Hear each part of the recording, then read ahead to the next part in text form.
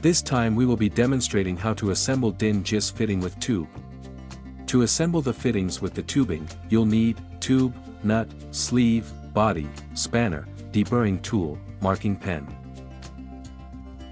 Step 1. Remove the internal and external burrs of the tube using a deburring tool. Step 2. Push the tube into the fitting until it firmly touches the shoulder of inner body and then hand tighten the nut. Step 3. Mark the starting point of the nut and the tube at convenient location for checking. Step 4. Give 1.5 turn on the nut using spanner.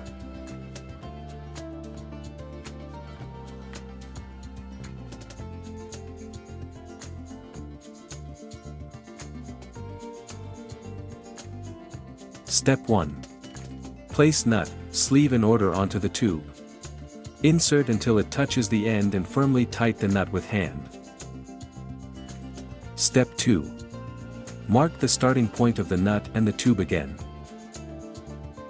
Step 3.